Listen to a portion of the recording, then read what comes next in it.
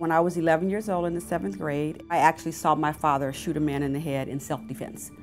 Just a lot of drama broke out at our house. I should have been in the back room with my 5 brothers and sisters, but I was nosy. So I came to the front door and saw a young man point a pistol down, actually towards me.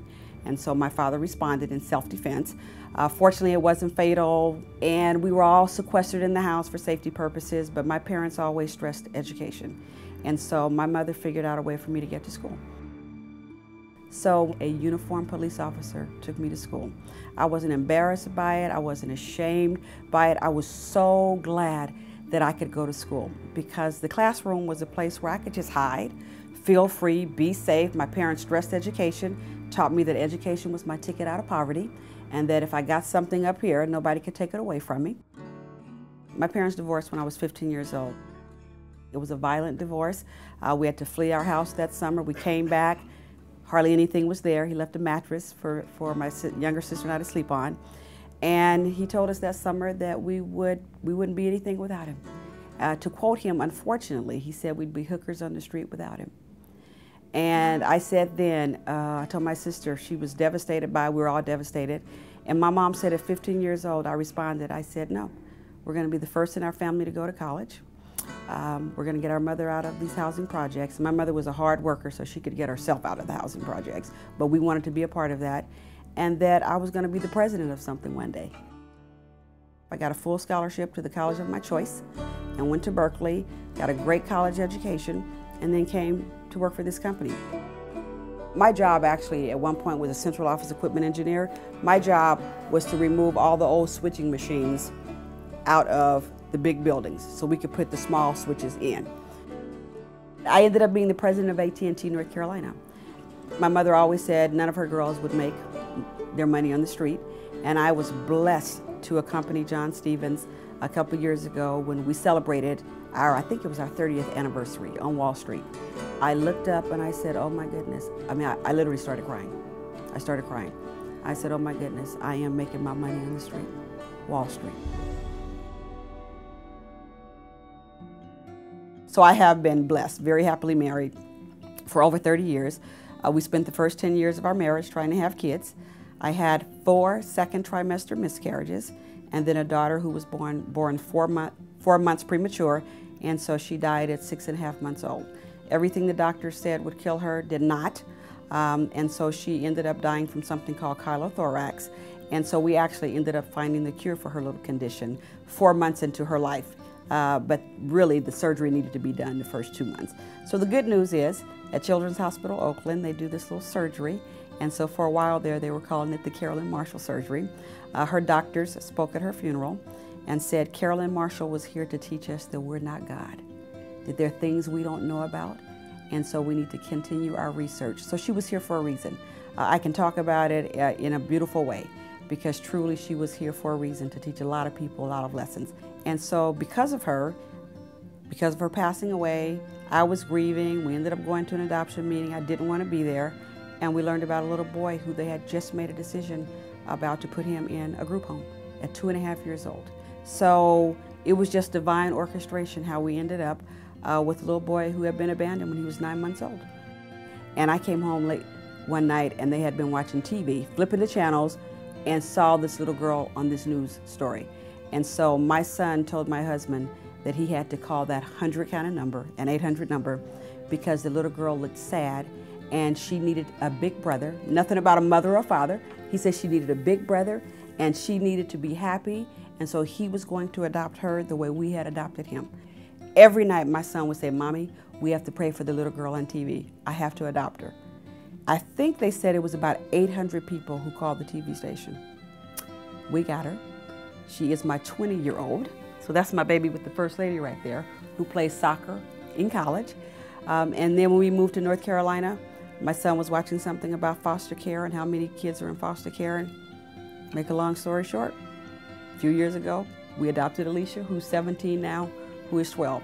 So when we took my son to college, first thing I told him, I said, give me the remote control. No more picking your sisters off the television.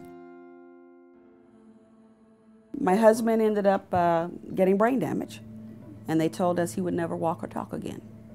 And this is when my son, we had just adopted Anthony, so we didn't have Shirley yet. And he brought home a virus from daycare. We all were on antibiotics and all that, but my husband was allergic to the antibiotics. They took him off the antibiotics, and during the time they took him off, before they could put him on another one, the virus went to his brain. So he ended up with viral encephalitis. They told us he'd never walk or talk again. One day, I called, and they couldn't find my husband. They said, "We don't know where he is. Do you know where he is?" And I was in South Carolina. I said, "I'm a couple thousand miles away from there. You guys need to find my husband." He said he got up that morning and something just said, "Get up." Went home and got my husband. And he's walking and talking. The doctor said he's about 90% back to normal. I said, "That's less brain damage he had when I married him." It's all right. My doctor called me the day before New Year's Eve, December 30th, 2010, and he says, "I apologize it's taking me so long to call you back. I know I told you didn't have to worry about the pathology report." He said, "I'm glad you didn't let me wait." He said, "I hope you're sitting down." He said, "I have some news. It's bad and it's significant." I'll never forget those words. It's bad and it's significant. He said, "You have colon cancer." He said, "And it's stage 3. He said, "In fact, it's one lymph node away from stage 4. He said, "It's in your lymph nodes and your blood vessels. It's pretty bad." I would take my pump. I had a chemo pump. I named him Winston. Have you ever seen the movie When Stella Got Her Groove Back? Yes. And her boyfriend, young boyfriend, named Winston. So I named my chemo pump Winston. I said, "Okay, this thing's got to give me my groove back, okay?" So all the medicine that was going into me, so I'd go into the infusion suite. I named that the clubhouse. I'm going to write a book one day called Winston in the Clubhouse. So in fact, that's the name of my journal, Winston in the Clubhouse. So I'd go in the clubhouse, I'd go in that infusion suite, and my doctor said he never saw me come in there without having a party. Every month I threw a party in there. St. Patrick's Day, Valentine's Day, Flag Day, whatever, Easter, I would decorate it on Friday. I don't care how sick I was. And some days, my routine, pretty much I would have 9 bad days and 5 good days. And on those 5 good days, I would do whatever I could. But even on the 9 bad days, I would try to do some things. Usually 3 or 4 days right after chemo, I was just wiped out. It was brutal. I mean, I really thought I was in somebody else's body. But we partied in there like you wouldn't believe. And I would tell them, you know what?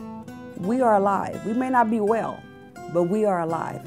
And we got to live every day. I mean, we got to fight every day. Truly, this is the fight of our lives. I wouldn't trade that experience for anything. So the last email I wrote was one that my boss could send out to all my colleagues that basically, told them I had colon cancer, and I told them I was uniquely qualified for this because I had been through a lot in my life. I knew the Lord. I had them. I had family.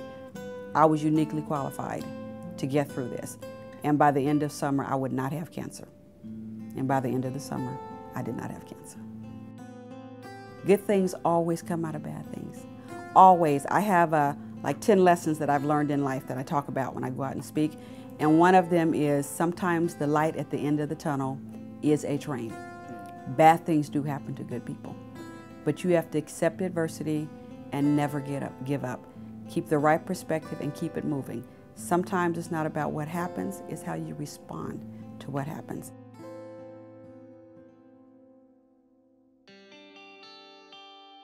This transformation thing is awesome. I always tell this story about this prince and all that, and how he was born with his back arched and his face looking down, and then he had a statue painted and said, "Okay, I'm gonna have a straight back." Now, if you are born with a spinal deformity, do you honestly think you can transform yourself to having a straight back? Well, he got the statue carved by this great sculptor. He got help from his friends. He looked at it, the statue, every day. He put it right in front of him, so the vision, the new picture of himself could be right in front of him. He worked at it every day, and before you know it, the people in the kingdom noticed the change in the prince. He was walking a little taller, a little straighter. I always start off with that story because it's such a vivid picture of a transformation is real. Back arch, all of a sudden, you're standing up, and so you know why the transformation was successful?